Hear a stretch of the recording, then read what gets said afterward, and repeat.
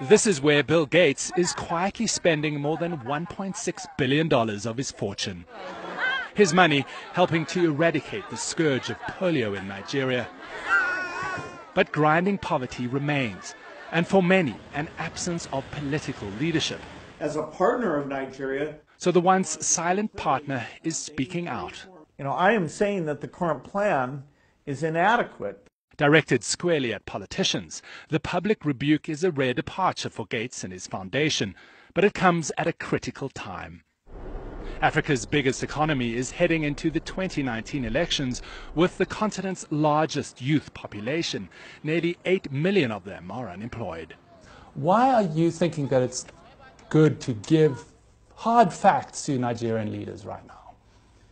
Well, Nigeria has all these young people, and the current quality and quantity of investment in this young generation, the health and education, just isn't good enough. So I was very direct. Out on the streets, they say, the government is often absent or present in the form of an official asking for a bribe. Nigeria is rated one of the most corrupt countries. So, what do you think of the message that Bill Gates is bringing here? Bill Gates is saying the truth. Moses Achendu works in a bank near the market. He says vendors like this woman selling Ifo don't have steady electricity and they can't access loans.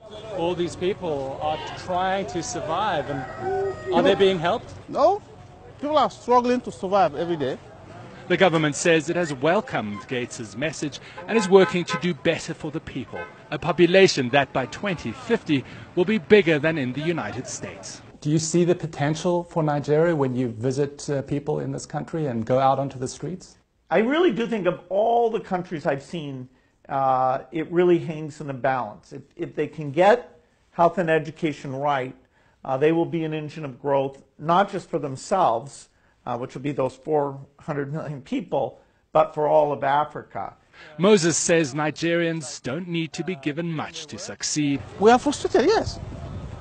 If they could just be provided with the basics. He says the talent of Nigerians will shine through. David McKenzie, CNN Lagos.